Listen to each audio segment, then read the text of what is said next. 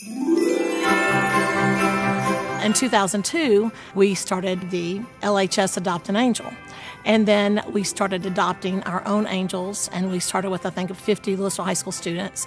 And then our feeder pattern started to come on board with us. And then 8 years ago, we started including any school in LISD. So now we are a district-wide Lewisville Independent School District Adopt an Angel program, which any student can be nominated by their school counselor.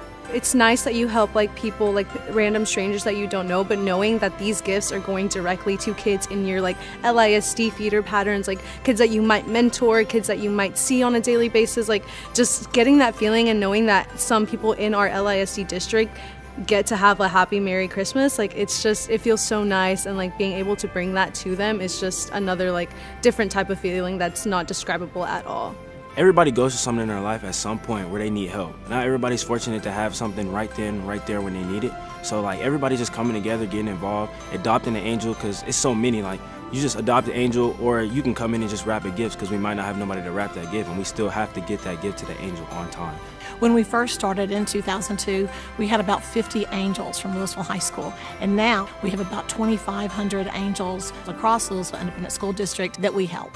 I think it's important people get involved in this event because when they come here, they really get to see what it's all about. So it's not just you come here to wrap gifts and get hours, but they see it's about each angel that we have on this tree, and that they get adopted and they get the gifts that they want.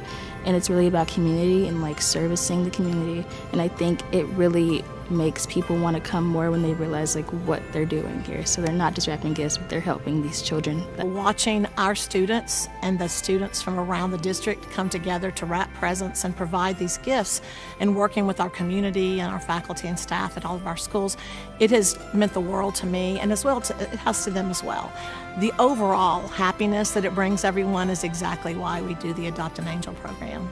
It's special to me because it was a point in time where I wasn't able to have big Christmases. I remember watching my parents kind of struggle to put presents under the tree and doing everything they could to give me a couple gifts. And then I was just happy with the little 2 or 3 gifts that I did get, to now being a little bit more fortunate to have more gifts than that. It's kind of cool knowing that people in our school that are helping out now were getting help when they were in elementary school, middle school, and they needed it. So I was an angel before, so having my parents being able to have that opportunity, and not just getting and receiving the gifts, but having people seek them and be able to help them and want to help them, it just kind of changed my perspective and everything. And I was I'm so thankful for the whole organization, being able to help them now. It's just kind of